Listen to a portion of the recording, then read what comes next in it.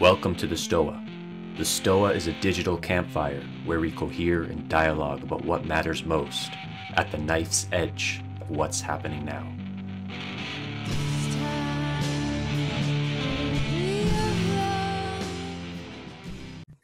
All right. Oof. Friday nights with Pat at the Stoa. So I'm Peter Limberg, the steward of the Stoa. And this is a place where we cohere and dialogue about what matters most at the knife's edge of this moment.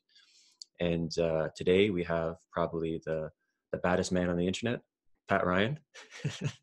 And he's going to give a talk on trauma drama, which I'm 10% nervous about. So what's going to happen is Pat's going to share his thoughts, and then we're going to open up to Q&A. If you have questions for Pat, just write in the chat box, and then I'll unmute you and you can ask it to Pat. That being said, I hand it over to you, my friend. Hey, folks. Thanks for round two, and thanks for bringing me back. Always appreciate it.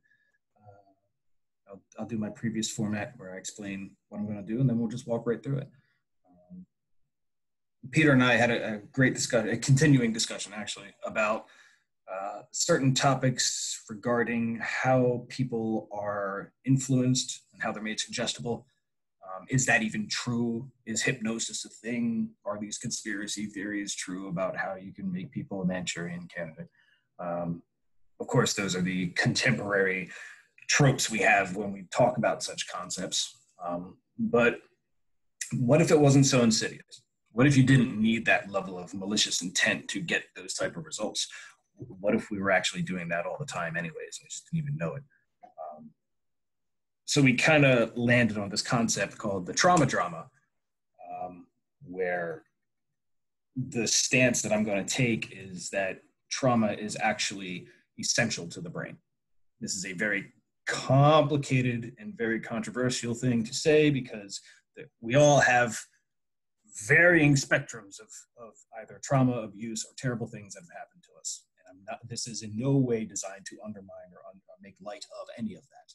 This is designed to explore the neural evolution of how trauma even came to be, why we even have the capacity for it. And at the end, there might be, if I convey this correctly, I will display the last slide without any words, and we'll just see what happens. So without much more, I am ready to begin.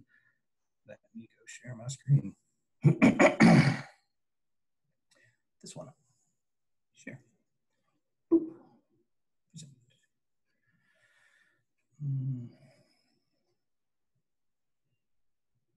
Give me a pointer.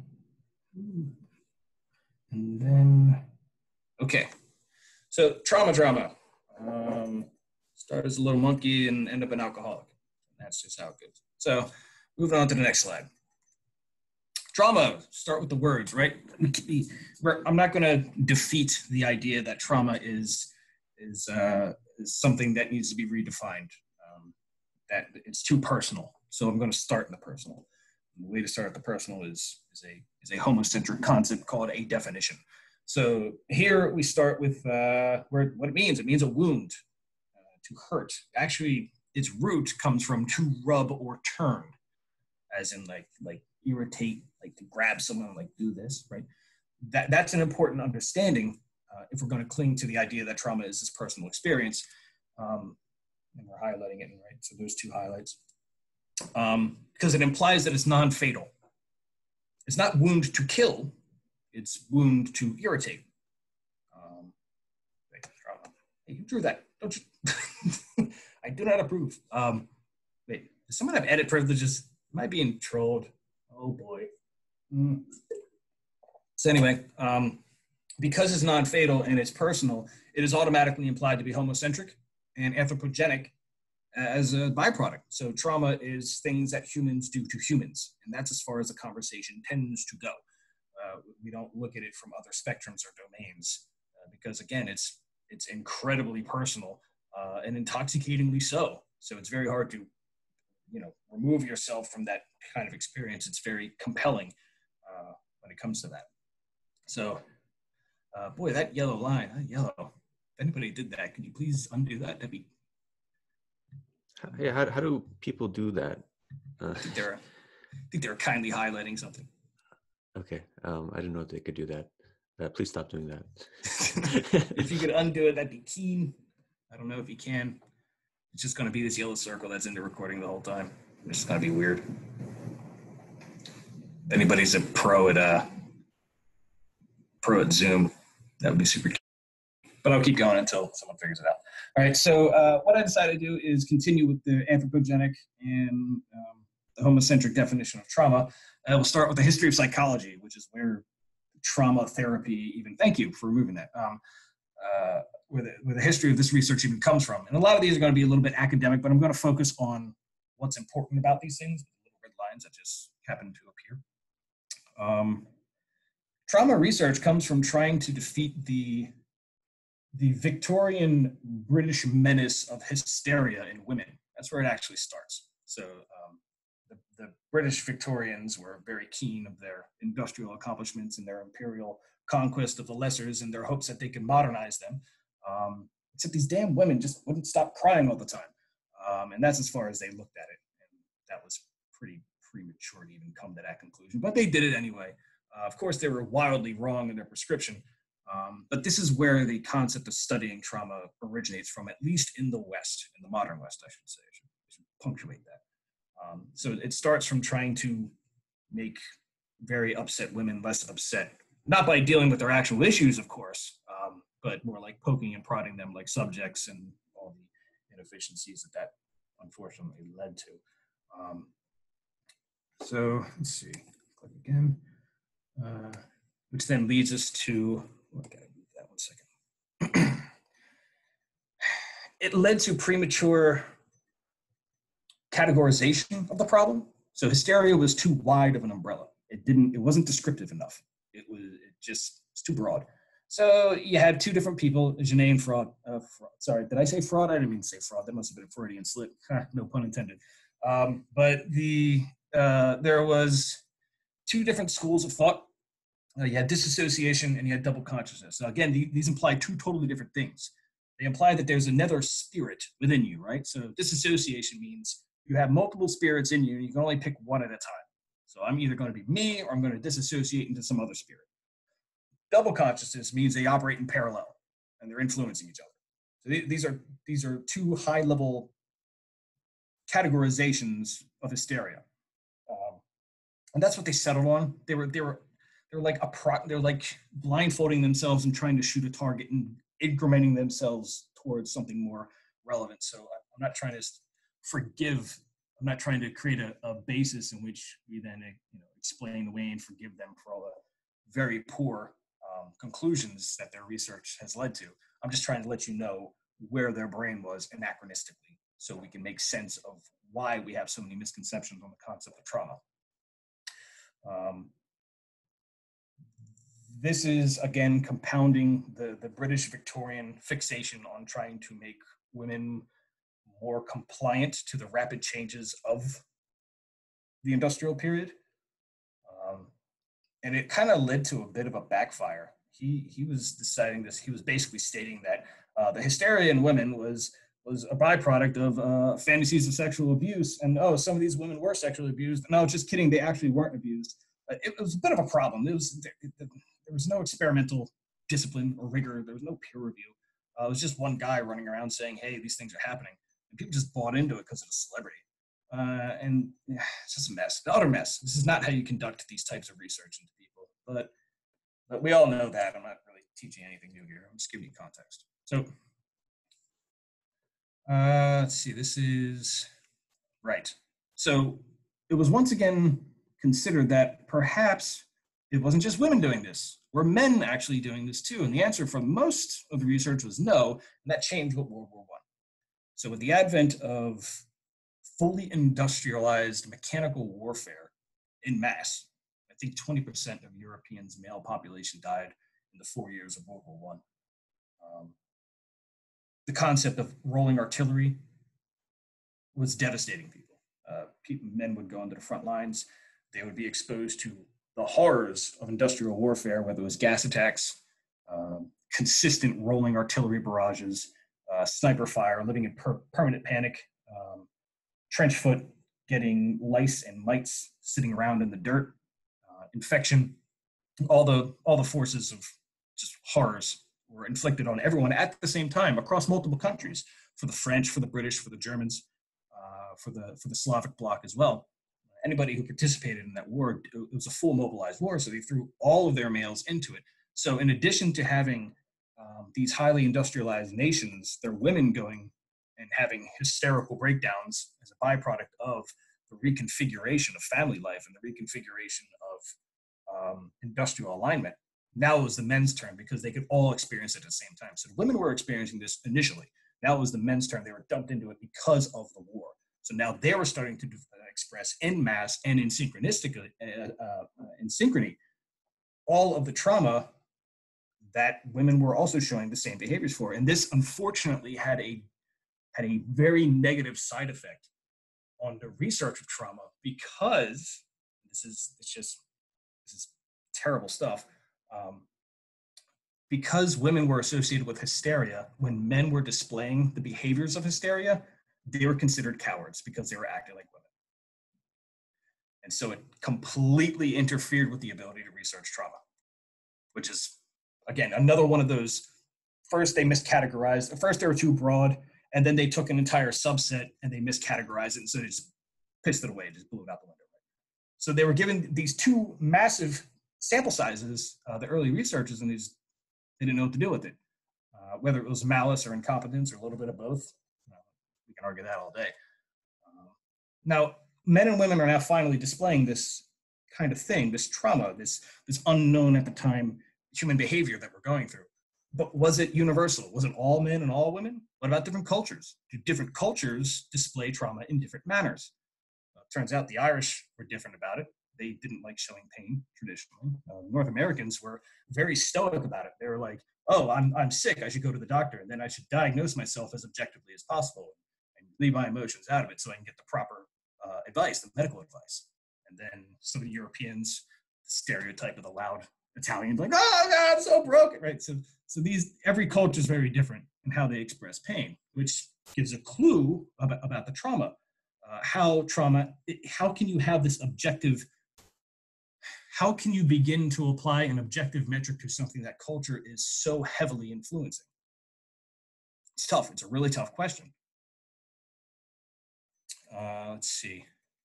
And then you get to non-European nations, Nigerians. Nigerians, for example, it's a sensation of heat or writhing maggots. It's not even like this personal loss. It's not like, oh, I went through this thing and therefore, no, it's like, this thing is happening to me, right? It's not coming from me, it's happening to me. That's a very different way of how trauma is interpreted or looked at. You get to the Middle East, and especially when you get to Turkey and Syria and Iraq, then it gets off the rails because their cultures are old enough to have points of reference about things that reach all the way back into antiquity. So as a result, to them, there is no difference between trauma as a mental pain and as a physical pain. To them, it's all physical.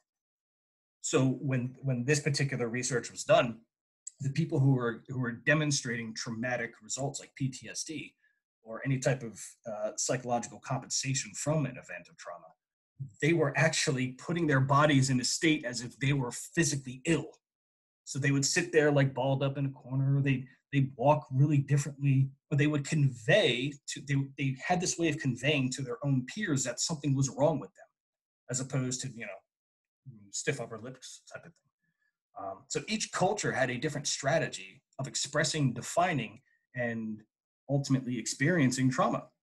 Now that unfortunately goes against the narrative of trauma being this big personal thing. It's my personal journey. And it's very difficult to get the objectiveness of it when you look at it from this level. So far, and again, right here, this is another position that's basically stating that trauma from Western constructs and Western research is individual in the focus, but social and political realities can be a root of it. But if you're looking at it from individual sense, like something's wrong with me or something happened to me, then you're going to not look at the social context that may be causally involved. Whether it's the source of it or the root is another discussion entirely, but those elements do influence trauma type of expressing and evolving through a person. So this puts us in kind of a tough spot, because trauma as scientific psychology is a European concept. And that European concept is kind of predominant, especially when it comes to things like psychiatry and drug prescription and medication. The idea that all brains are the same and we all have these equal brains and we all have equal cultures is actually interfering with the research of trauma. And that's uncomfortable and hard to have that conversation without it turning into a political blowout. But I'm citing what I can to mitigate that type of thing. So we've covered European men, European women, different European cultures, an African culture, Middle Eastern cultures, and it's a broad spectrum, right? There's a lot going on in the human condition, it turns out, and culture is playing a role in how trauma is perceived, experienced, and defined. So there's an instinct here, because we won't give up this, God damn it, we will never give this up. We will die by it. We will wipe out the world to make sure that scientific psychology is true. And God damn it, we don't care what the cost will be, because fuck. So when you're approached with this question, how do we find a baseline? How do we find a baseline? Where is this mythical person that is independent of culture? How can we identify this one being in which we can then nullify, or at least identify and do differential analysis on regarding trauma? And the answer is absolutely fucking miserable. Use children before they hit culture. Now, children do acquire culture fairly rapidly, but not at all ages. There's a gap between like 0 and 2 and 3. And this goes into a dark place pretty fucking quick. So I'll get into this dark space, and I promise I'll immediately bounce out of it. So you had child sexual abuse. That's a thing. That's also considered a post-traumatic stress disorder, just based on the expression of behavior when a child goes through it. They are displaying the same maladaptive functioning as female rape survivors and male combat veterans. Again, going back to that British Victorian challenge space that they were trying to originally apply trauma to. So they had to go back to pre-Freud and Freud and say, okay, we're seeing the same behavior here. Maybe children also get it too, because that children as a control group pre-culture can act as that sort of way to do the differential analysis between other cultures. So then you get into the more detailed results of what children go through: poor impulse control, aggressive, difficulty with interpersonal relationships. You guys can read. So the research is done. It has been done for the past probably 70 years at this point. I would consider it a fairly dark chapter in this type of research.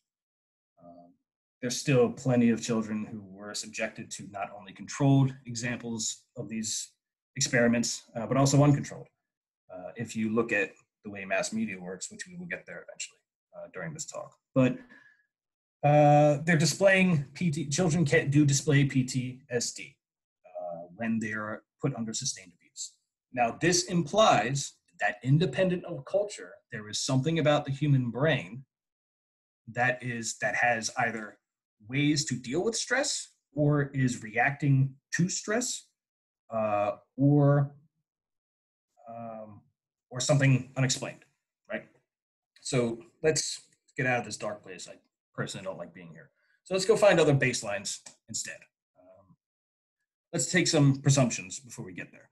What if it isn't anthropogenic? What if we've been wrong about this whole time? All of our research has been about looking at how trauma affects people and how people apply trauma to people, and it's all people oriented. What if nature fucks us up? What if, like, I don't know, a lightning bolt hits my uncle? It's pretty traumatic, right?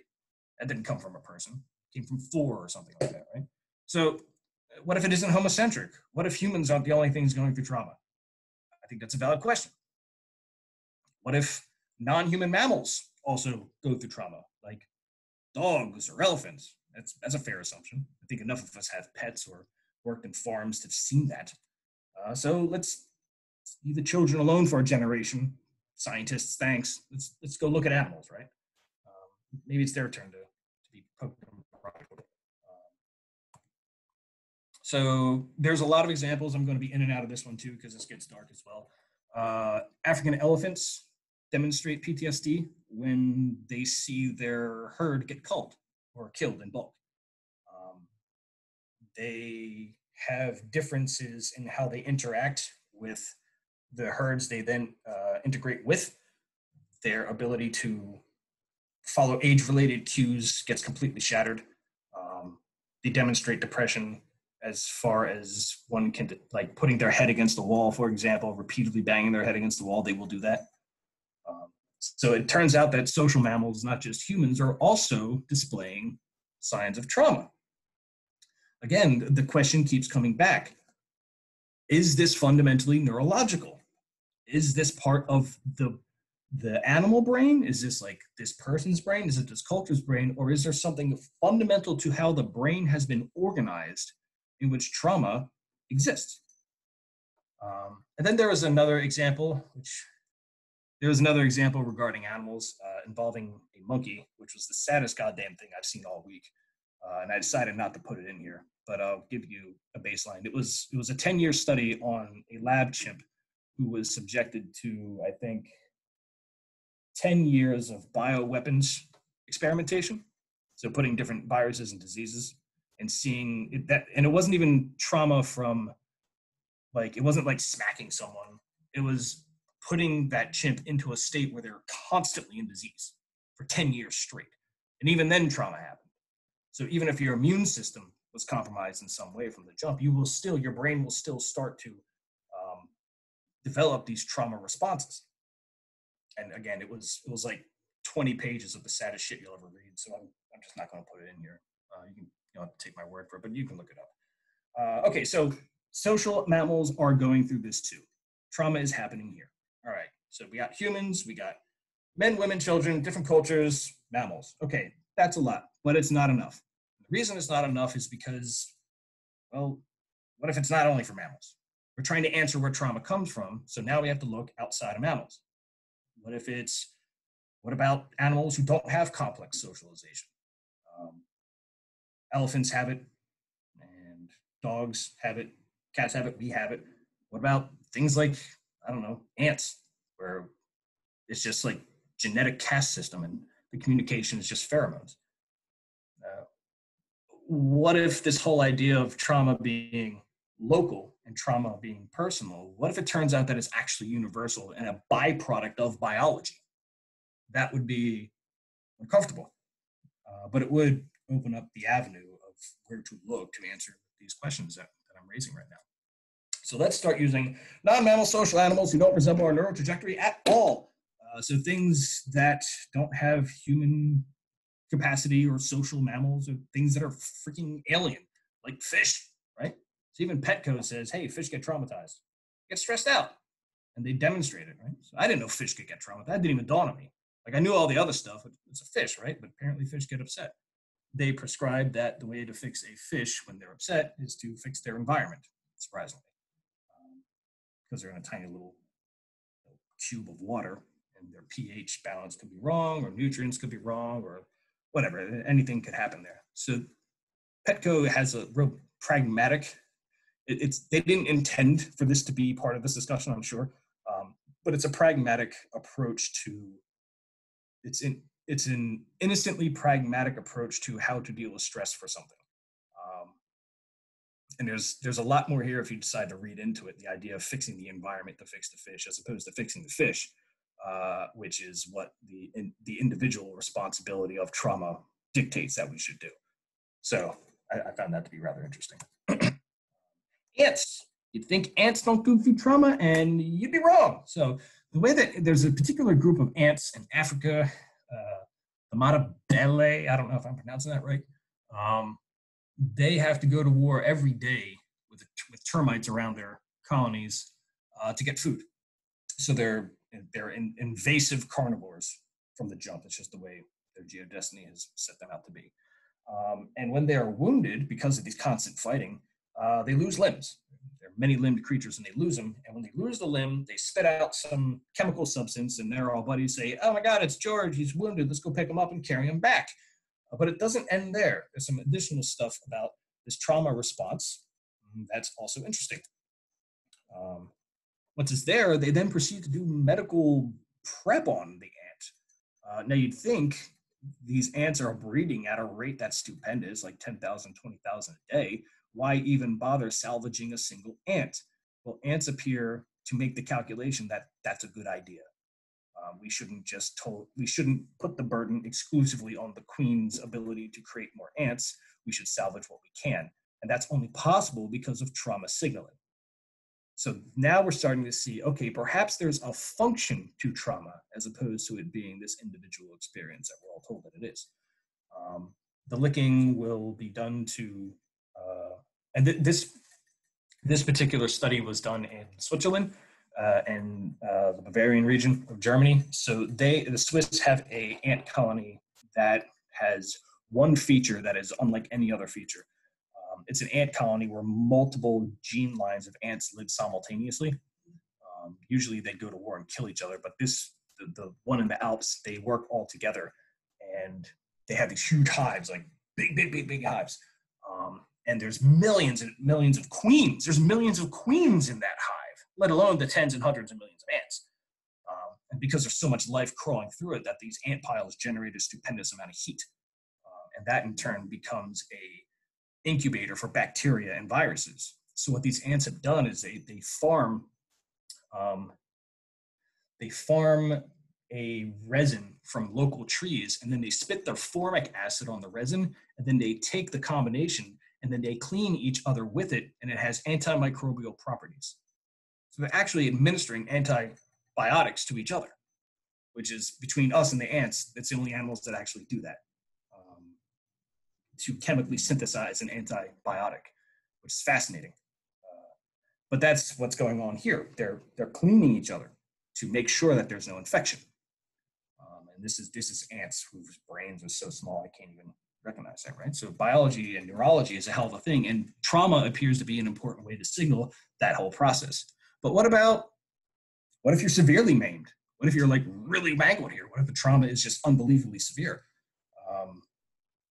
Because the call has to be made. You can't rescue every ant. You don't have the resources for it, for starters. So you gotta have a filter here. If you are severely wounded, if the ant loses like 3-4 limbs, the ant's going to be in pain and it's flailing around, and it is sending the signal. But the problem is it's flailing around so much that its buddies can't help it. You can't put a flailing ant on your back; it's going to fall off all the time. And so you have to make the call and say, well, this ant isn't flailing as much. I could actually save this one, and this one's just doomed.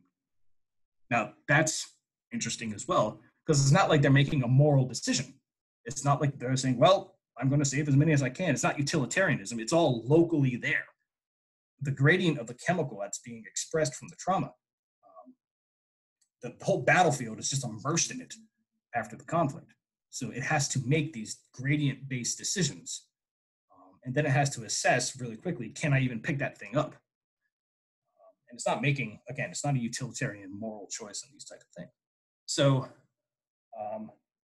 interestingly enough, one could extract that this exchange could be the birth of Stoicism to a degree. The idea that, oh, well, I'm wounded or I'm hurt or I'm being traumatized by this thing that I can't control. And if I flail around about it, I'm not going to get the help I want. But if I'm kind of nonchalant about it, let it happen and sit and process it, that might be a way to attract the help that I'm looking for. It's interesting. I don't know if that's true or not, but it is an interesting aside because ants are already doing it apparently. But yeah, when they flail around, it's basically a death sentence.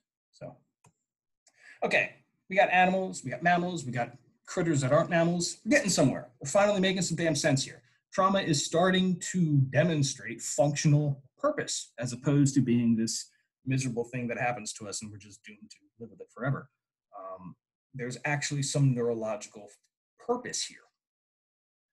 What if it's natural? Let's continue to make some assumptions here. What if trauma is natural? It's just, you're alive, there's trauma, that's the game. What if it's functional, as it's starting to demonstrate that it is? And what if it's required? That's the painful one. That's the real tough one. The idea that trauma is required. So let's look into how that could be. And we'll use evolutionary psychology. So where does this even come from? If we're going to make these presumptions, where is the driver for this cognitive state coming from? Predator and prey. Eating. That's where it's coming from. And you can confirm this over and over again with studies like this, where you can take predator urine, spray it around mice, and they'll lose their shit. They'll demonstrate PTSD just by smelling the piss. That's interesting. That shows that it's fundamental to the neurology, because this is not fundamental to the neurology as much as it is this relationship between predator and prey where trauma is originating from. And that's an interesting idea, because that implies that certain types of trauma can be categorized a bit more correctly as opposed to women hysteria and men who have shell shock and child sex survivors. What if you get down to that fundamental about how much of the predator-prey psychology are we still carrying with us, then we might be able to identify how our stress response and our trauma responses are formulating.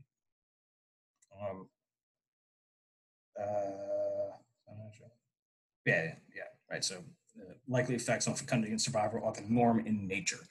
Right. So the idea that it is beneficial for prey to go through trauma because it enhances their ability to survive against future predator attacks. So now we're getting to the actual function behind it. Something can only exist if there's a benefit, to a degree. You can have some maladaptive stuff as well. But the maladaptive is still functional at the same time. And so how can that be? Right? That's a wild statement. I'm going delving deep into controversy here if we're still clinging to the idea that trauma is this deeply personal experience. So just hang tight. I promise it'll make sense. So this is the predator odor, just smelling the odor, being aware of it, and kind of putting the prey in that type of state. And this is, again, mapped at the brain level too. There's MRIs on all these animals that's showing the brain is actually doing these things. Okay, so I'm gonna make a premature categorization here. Feel free to trash it and tell me I'm wrong all day long. I'm not gonna strongly defend this categorization. It's just to drive a concept home.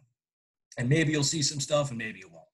So what we've been talking about, and from what I suspect, most of the trauma that we're describing that we go through individually is actually prey trauma, meaning we're describing trauma from the perspective of being predated upon. And that's only one half of the picture, because predators go through trauma too. It's just they go through it differently. So let's look at it. Prey trauma. These are the four things that we associate with PTSD, according to some variant of DSM that I don't even believe in. So there's hyperarousal, meaning when you go through the trauma, now all your senses are fired up. I'm now really looking around, right? I'm smelling things, I'm tasting things, I'm like alive more, right? So I'm like, whoa, I just got the shit kicked out of me. Oh, fuck, I'm amped up. Oh, I'm fucking crazy. I'm hyper aroused at this point. And what does that do? Why would that be a response to trauma? Well, it enhances your alertness. You just got chased by a predator. So you want to be aware that there are more predators behind me? Have I really outrun this thing? You want to take in and drink those details as much as you can so you can make the assessment that maybe I can start toning it down a bit. Maybe it's safe to just chill for a second. Right? So hyperarousal makes a ton of sense from the functional trauma standpoint in terms of the evolution of it. Unwanted recurrent memories of distress. So flashbacks, right? Back in Nam, man, that type of stuff. But there might be a function to that too, because if you're forced to replay the experience over and over again, then you will be forced to then extract additional patterns and more associations from it. Shit you might have missed when you were too busy running. So you're running, you're like, oh God, this wolf's behind me. I'm not really taking in all the things around me. I'm dodging that tree. I'm jumping over that water. I'm doing all these things. But maybe I missed something. Maybe I was running and I saw some ice and I was slipping around. Now the lesson is when I'm running from a predator, avoid ice, because that's bad, because it's going to fuck me up. So the only way to get that retrained into your brain is to have it forced into your experience over and over again. So now there's a function to what is a flashback. So let's keep going. Avoidance of associatives, where now you have the chance to practice what it is you're formulating in your mind. Or not, you're not formulating in your mind. You are demonstrating that you are physically demonstrating that you have learned some things from the trauma encounter. And what you're doing is you're avoiding the things you've associated. So going back to the ice example, you're running yourself on the ice. Now what you're going to do is avoid ice from here on out. And think, oh, that's predators and ice are a bad mix. I should avoid that. So now you're avoiding the things you're associating. And so what your body is naturally, it's naturally concluding, or I should say, by associating it to predators, you are either enhancing your survivability in the next encounter, or you're just batshit crazy and you made the wrong association. That happens too. It's not like there's an authority, a referee out here saying all your associatives are correct. You're just going to do the best you can with the limited meat space you have. But you will be avoiding those associatives as part of confirming that you have learned trauma-based learning. And then social detachment. This one's a little tough. I'm going to wing this one. I'm probably wrong. But I think because in the case of rabbits and anything, that's social by nature.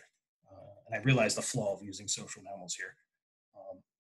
I think because they are social and there's a lot of social stimuli going on all the time, that detaching from the social so that you can then spend more time with the trauma. And so you can extract all the associatives from it. I think that's an important part of making sure and enhancing your survival for the next encounter. So you minimize your inputs as much as you can and say, okay, let me really process this and get what I want. So from the prey standpoint, trauma is actually really important for survival.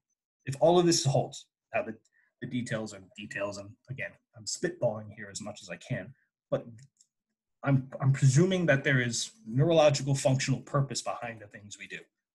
And from the perspective of prey, it appears that trauma helps them survive. So let me catch my breath because that's, boy, that was physical. So predator trauma. Predators are doing the same thing. They have the same trauma responses here, but there's a key difference. For prey, the trauma is personal. They do have to learn these new tricks to get better skill sets against future predation. So it's very individual. But predators, their trauma is intrinsically social. Now, why is that? So you'll see cases of monkeys and baboons and apes and all that family, dogs, killer whales. They're all having a different context for the same trauma. So they're actually filtering for different lessons. So for example, there's a type of penguin. I forget which one it is. And monkeys do this too. But there's a type of penguin I'm going to focus on that steals from other penguins.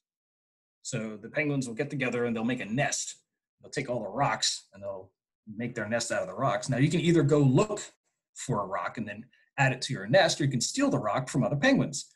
But when you steal the rock from other penguins, you want to make sure that the other penguins aren't around to see you do it. So there's deception and there's deflection going on, right? So I'm trying to hide the fact that I'm stealing from this thing so I don't violate any social resource sharing type of things that I'm stuck in.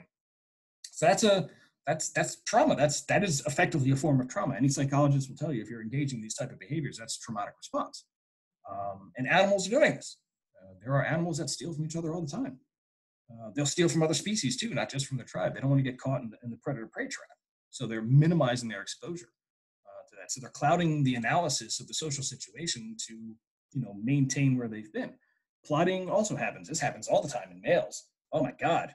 And the alpha is there and the betas don't like it and they plot and they form a pack and they kill the alpha. Monkeys do this all the time. Humans do this all the time. But that's social trauma, right? That is predator trauma. Leading. So again, chimps, I'm over-relying on chimps here. But sometimes people get exiled. Sometimes animals of the pack get exiled. they failed an attempt to take out the alpha, for example, so they get booted out. They'll come back pleading. They'll try for years in some cases to come back pleading. That's predator trauma. Prey doesn't really do that very much. They don't try to get back in the pack. Mostly, especially in the case for rabbit, their life cycles are so fast, they're either dead or they're not. But predators are robust in terms of social arrangements. They have to work as a unit. And all of these trauma points are ways to signal that something's wrong with the unit, something's wrong with the group. And so that's why, again, this is now functional. We're still in the realm of functional improvement, except that in this case, it's gone to the social cohesion as opposed to the individual betterment from the prey side. Naked aggression is very common, snapping at people. But what you're doing in that naked aggression is you're demonstrating your pack utility, saying, I am still fierce, I am still useful in the hunt. And subservience is a very common trauma where like, oh, this person's beating me, fucking stop, please. I'll respect the alpha. And self-criticism. Now, not all predators are the same.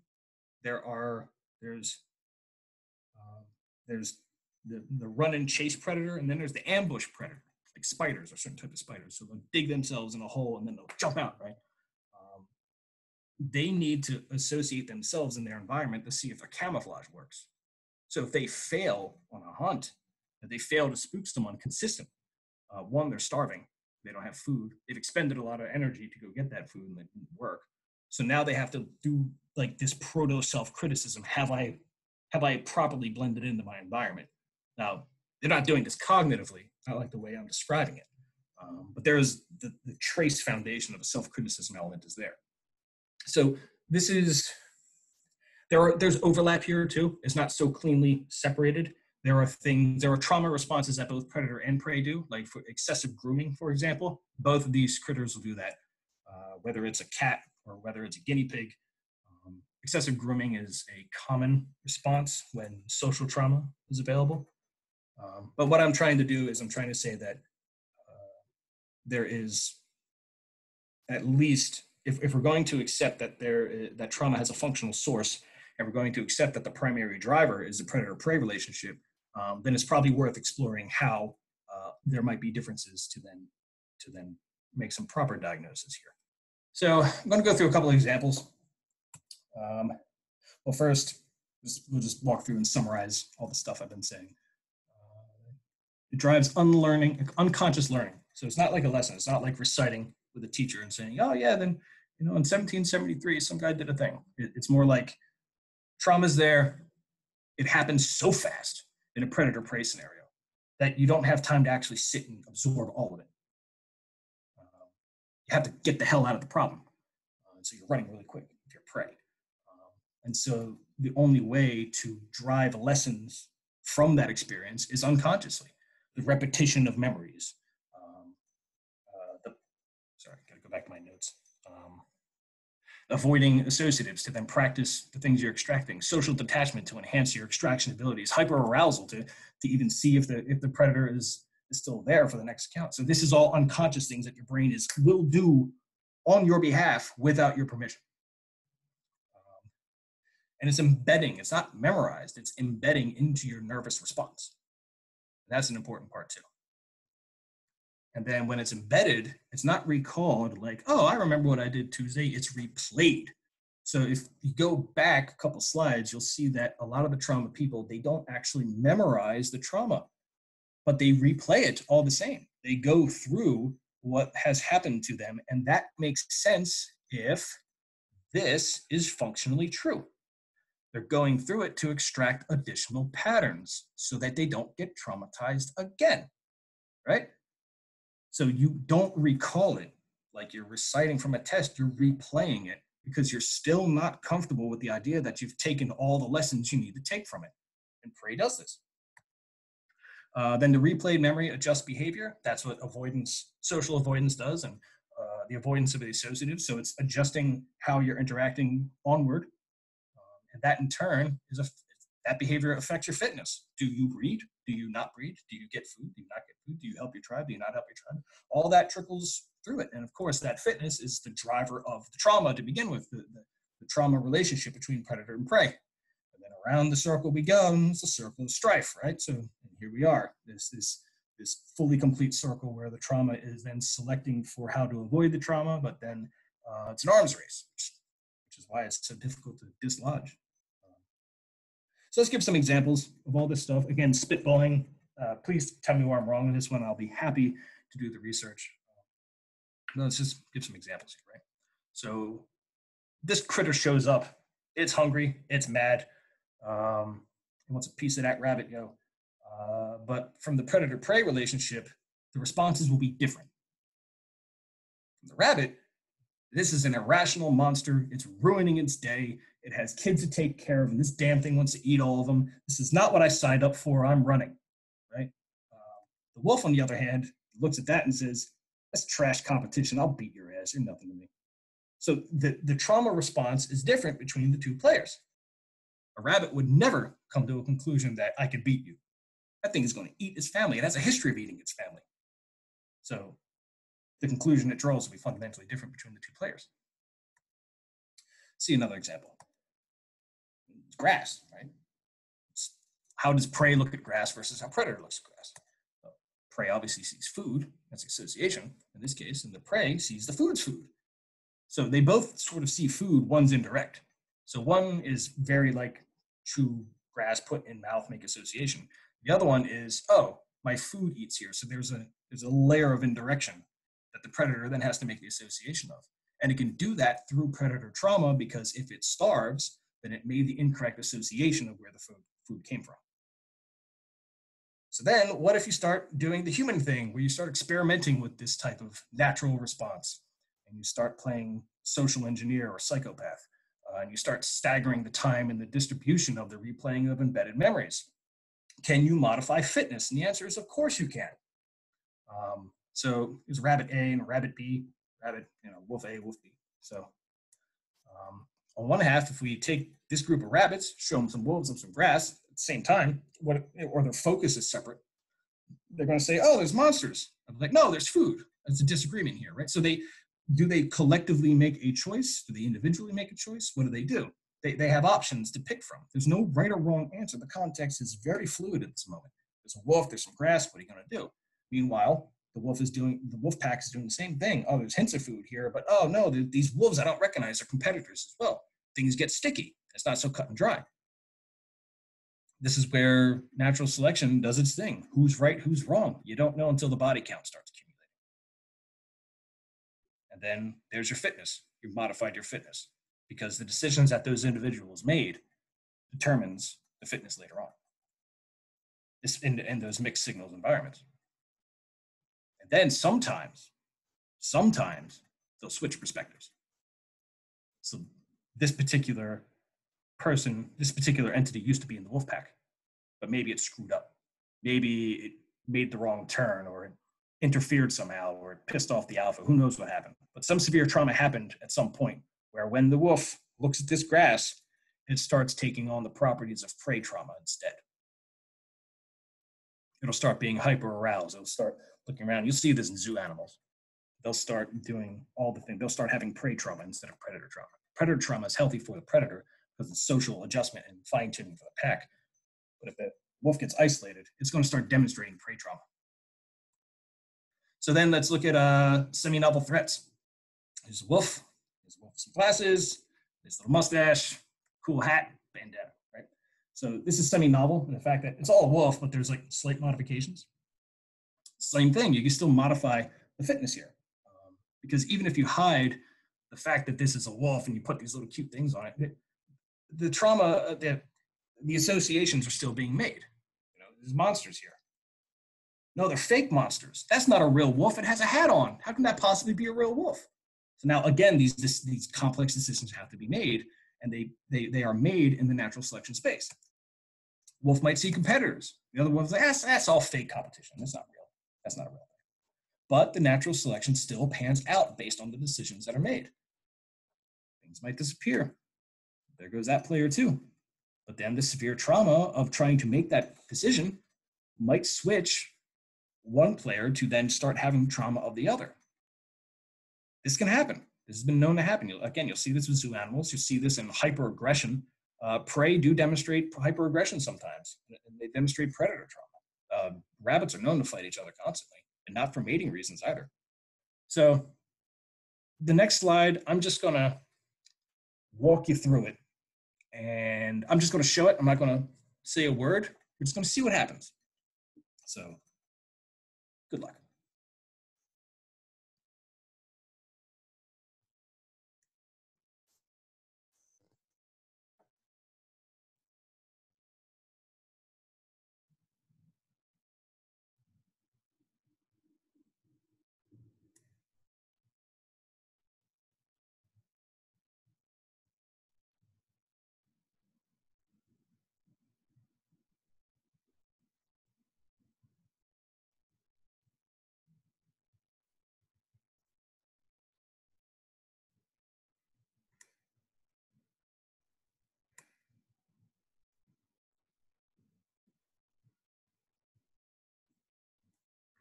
You can affect the fitness of people over a long amount of time just by trauma training.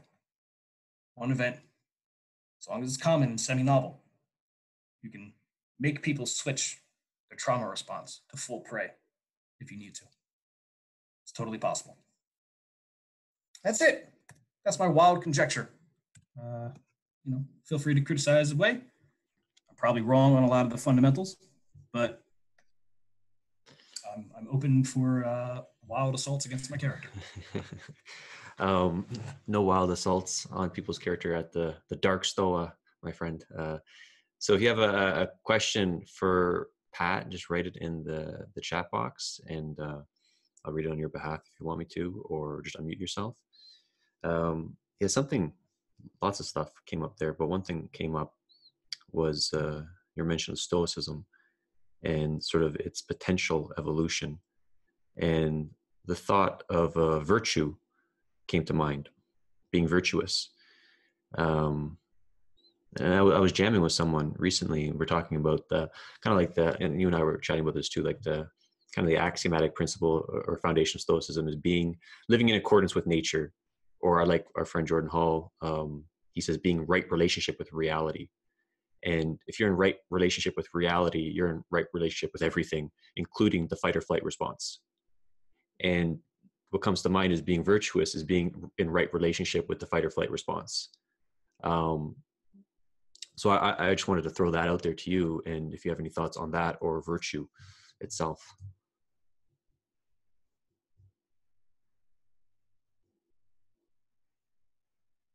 You're on mute. Thank you. The argument I've been making is that trauma is so abundant and so abundantly present across species that calling it trauma is just as bad as calling it hysteria. I think because of that, the idea of virtue and being in right accordance, I don't want to nitpick on words because my brain wants to go there, and that's poor virtual signaling. But the idea of being right implies an information problem, that I don't have enough information to make the right decision. And so every individual has to make the decision that their local context is telling them, and the processes and the means in which that decision making and that sense making dance is evaluating. Trauma does have a role in that, according to the presentation that I'm trying to put out there, at least. That the idea that am I in a right relation with the moment? Have I correctly assessed that I am no longer being predated upon? Or have I correctly assessed that I am being predated upon validly?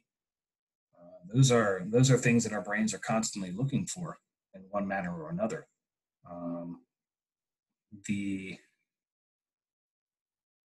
The virtue signaling sounds like social trauma to me, personally. And I'm using the word trauma because that's the word. I don't think trauma is the right word, personally. I don't think it's the right word. I'm just using it because that's the parlance. When someone is emitting virtue, what they're doing is it's emitting subservience to the alpha. You're saying I am in accordance to the pack's efficiency. And so please don't dislodge me from the resource access the pack gives me. And so that's the hard, brutal, like abysmal science approach. Now, if I step back and I talk about the ideals you're talking about from the perspective of the ideals,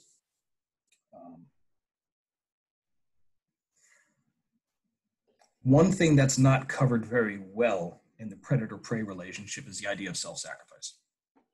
That's not really abundantly well studied. In the case of like ants and termites, they have self-destructive, crazy chemicals that just ruin any invader. And so they got too close, and then boom, now you're covered in acid that's going to ruin your life, right? So that's kind of a self-sacrifice. But the idea of self-sacrifice is it's almost like I don't know whether it's a well-defined Stoic ideal or it's a virtue.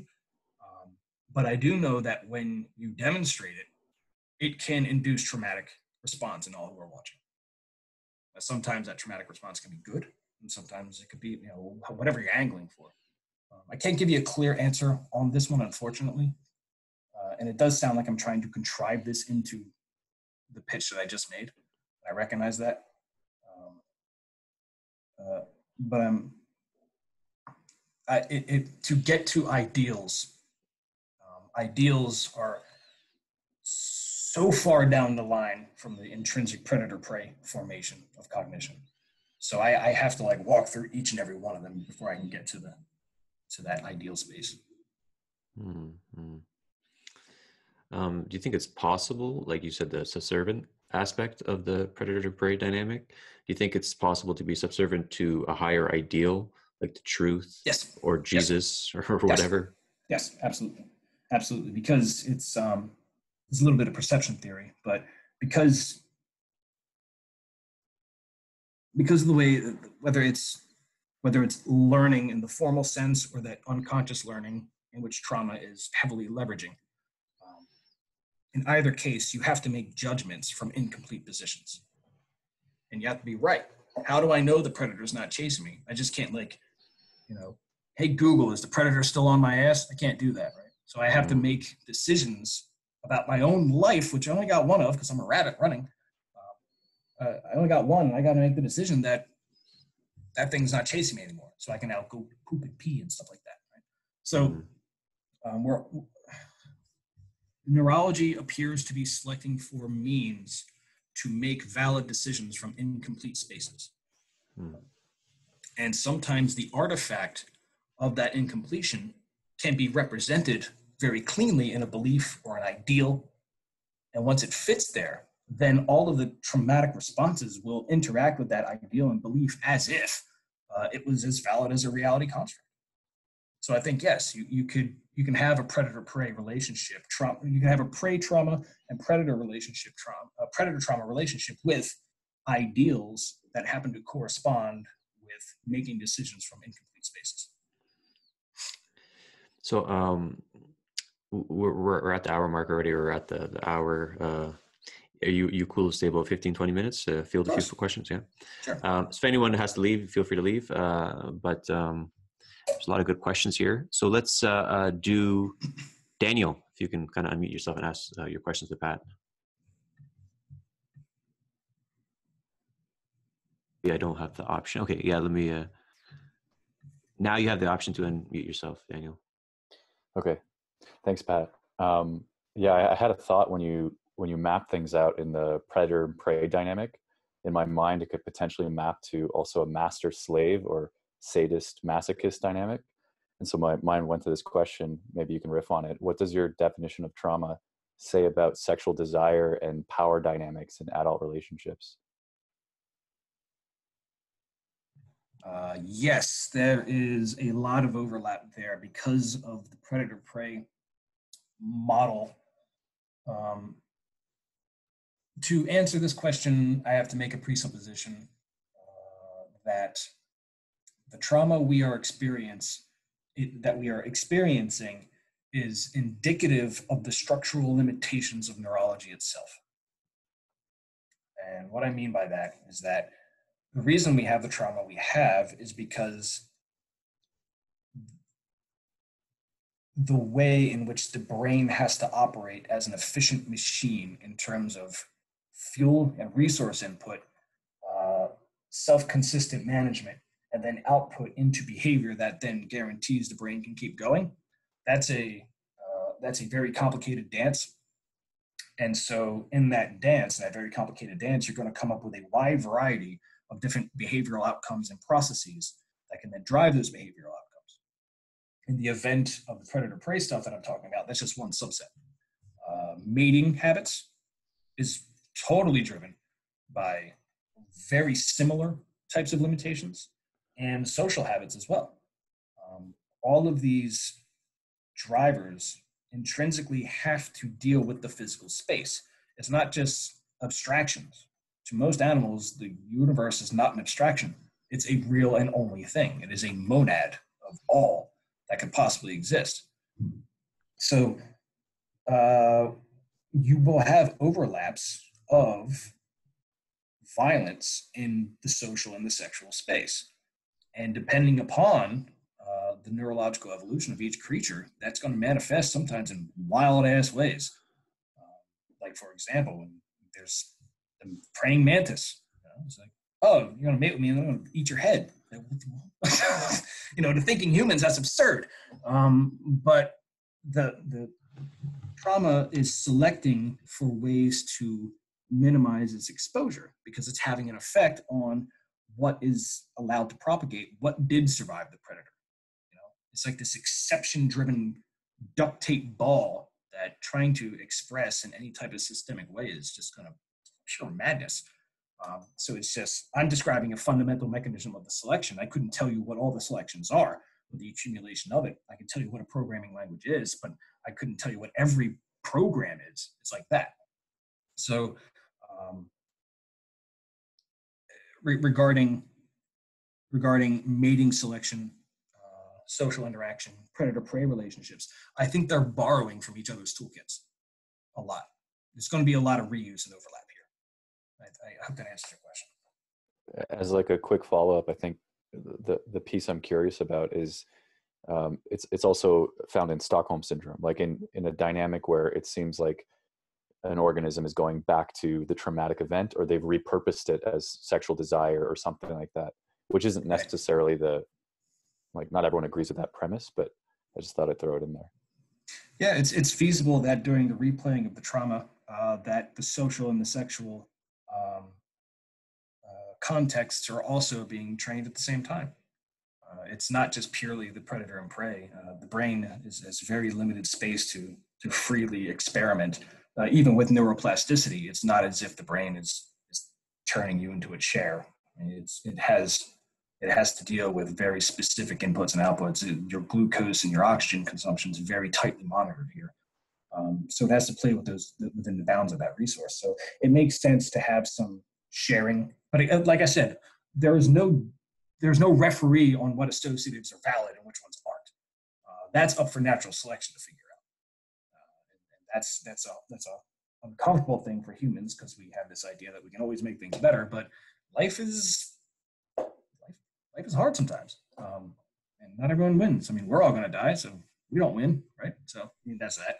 But I think you're going to see, because of the resource constraints and the fact that there isn't a referee of what associatives are valid, you're going to see sharing of these techniques. Okay. Irene, would you like to unmute yourself and ask Pat your question? I'll unmute you. There you go. Thank you. Hi everyone. Thank you. So yeah, I agree that PSD symptoms and a lot of reactions are a mechanism of self-protection to survive in that hostile or terrible environment. But what about little children that are pre-verbal, that have attachment trauma, where the parent is there? It's not sexual trauma, but the parent, it's emotional abuse. The parent is there, then they're absent. They may have depression themselves. What about intergenerational trauma? So these are inherited responses to traumas that you can't really consciously process, which is what's happening with First Nations right now. How does that fit into your model? So because the predator trauma is intrinsically social, predators tend to have this, and I'm saying tend, I can't say all, but they tend to have this feature where they have to very carefully manicure their youth, their young. They can't just dump 10,000 babies and just kind of like, ah, well, y'all figure it out. The wolf has to very carefully take care of its child. We have to take care of it. Well, probably not in the case of wolf families, but we have to take care of our children. Elephants have to take care of the children. Monkeys have to take care of the children. So the predator trauma response of either failing to get prey or failing to negotiate the resource distribution of the tribe intrinsically leads to these family formations for pack efficiency. It's just the way the trauma response methodology in the ecosystem tended towards. So it does make sense that if there is a familial bond that is shattered in advance, a disassociation, and it is allowed to persist, that's where things get sticky. That's where things get real tough. Because where you have a lot of these tribal creatures, if there is a social bond that is disrupted or a social trauma, a predator trauma has been activated, they will make it their prime priority to solve that shit right there. They won't sit there. And some of them might sit there and linger. You'll see that with the betas and the exiled. They do that lingering revenge fantasy type of thing. Wolves do this against the alpha a lot. But it can't be buried forever. It does express itself. So social traumas lead to intergenerational trauma, but intergenerational trauma is only feasible if the social trauma is allowed to happen, is allowed to persist, and you can't resolve it, which naturally predators do. They will resolve these traumas, and they won't let them stick and let them infest and linger. So I would say that the concept of intergenerational trauma is only possible when you have so much resource abundance that you don't care if someone's traumatized because there's just more opportunity tomorrow. Did you have a follow-up question to that, Irene? Few concerns in terms of learning, because I think there's different forms of trauma. So if it's like a freeze response, you're frozen out of your neocortex, or you're frozen out of your problem solving. So that's how I see it. So I'm not sure. I think you see it a little bit differently than I do. So I don't see it. I don't see that you learn that quickly from trauma. No, it's not like you learn quickly. This isn't like the trauma file is on the hard drive and now it's permanently there in the search database. It's not what I'm saying. What I'm saying is that because of the limitations of the brain, its ability to have things grafted into it to a point that it's affecting your very complicated behavior, that takes time. That's why you need to do the social distancing, and that's why the replaying is happening. It's because of the limitations of having this really flow through your entire being so that the lesson is now part of your muscle memory. That takes time. And every type of social trauma that does manifest when a person is going through it and then signaling to others that the trauma is there, freezing, for example, that's intrinsically social too. It's the individual going through it, right? That's the mythology that all the trauma is individual and nothing else matters. But the individual is demonstrating the trauma is happening to the tribe, and the tribe has to then make the call: do we deal with this now, or do we just say, screw it, there's infinite resources, we don't care about you? And that's, so yes, I would agree that the idea of efficiencies in terms of speed efficiency, that's not what I'm promoting at all. So let's maybe do one last question. Devinder, you had a question about depression.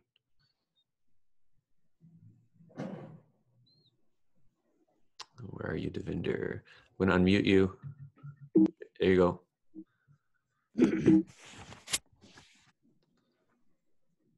Devinder, you're unmuted. Hello, can you hear me? Yeah. Hey man, what's up? Yeah, so how does depressive disorder fit into the repeated trauma model? So what about depression that goes away, you learn from it and bounce back, versus depression that never goes away? Say you commit suicide or something like that. Yeah, so again, because there's no referee of associatives, as a result, it's not as if you've made enough associatives and you can walk away. Like, oh, I made 20 associations about all the lessons I learned from my trauma. Now I can walk it off. Woohoo, I did it. Give me my medal. There's no authority out there to say that you found enough lessons and that you're comfortable enough to actually step back and engage. That's going to be up to a combination of social factors and biochemistry that is just a wild-ass dance. You can engage in type of therapeutical responses to mitigate that to a degree. Whether that works or not is, again, that's it's more of a probabilistic hedge fund approach as opposed to a, take this pill and then you'll be fine. But if my guess is that if we look at the predator prey thing as some type of guidance, again, not the de facto standard, just as a method of guidance, if I am constantly trying to extract additional associations from the trauma, then I know, or I feel, or I believe that I'm not. I have not learned all of the things that have happened from this, and I am not in a space where I can even continue until I keep going. That sounds like a viable outcome, given how the brain is trying to organize itself. It may be compulsively trying to extract associatives. And that would be where I would look at in terms of neurological disorder, if I had to put a drug reference to something. Cool. Okay, I'm gonna stop there. So before I make any closing announcements, Pat, do you have any final thoughts to share on this? Yeah, like I said, this is my ongoing campaign to strike at all things Western science, because I think it just needs to be done. They've had a good run. I'm still bitter about a lot of the things that they've decided and pushed under the rug. So this is just yet another expression of me taking a crack shot at that type of direction. So my bias is out there and in the open and obvious. And as a result of being biased, obviously I'm going to make some mistakes. I'm going to make some wild associations that shouldn't be made, so take that accordingly. But I'm always free for exception-driven stuff. I'm always free for any type of question or concern or criticism about this. Hopefully this, again, my goal here is to say, let's kind of back off from trauma as the personal, and let's look at it in context as a functional response from either why the individual goes through it and then what that means for social response to it. And I think if you look at that systemically, you'll start to reorganize approaches to trauma, perhaps ideally in a more effective manner. Very cool. So we're going to stop there. I'll make some announcements in a moment. But Pat, thanks so much for coming on Dark Stoa, Friday Nights with Pat. Yeah, for upcoming events, go to thestoa.ca. The next one is going to be Staying Inside Solitude and Cultivating Interior Life with Greg Sadler. That's at 1 p.m. Eastern Time. And then Freestyling Through a Pandemic at 8 p.m. Eastern Time with Tyson Wagner. And so basically we're going to do like this freestyle rap and with wisdom, obviously. And Daniel, you have a metagame mastermind. Do you want to unmute yourself and just talk about that briefly? Sure, yeah. So we're prototyping how to create digital gangs to help people develop sovereignty and respond to the meta crisis. So tomorrow at 6 p.m. Eastern, we're having another session on that. Cool. Thank you, Daniel. And the Stoa is based off a gift economy. I'm viewing it as a gift to the world in this time of need. And if there's any demonic inspiration bubbling up to provide a gift to the Stoa, just visit that website and find out more information there. That being said, thanks everyone for coming out today. And Pat, you cool to stay on the line for? Cool.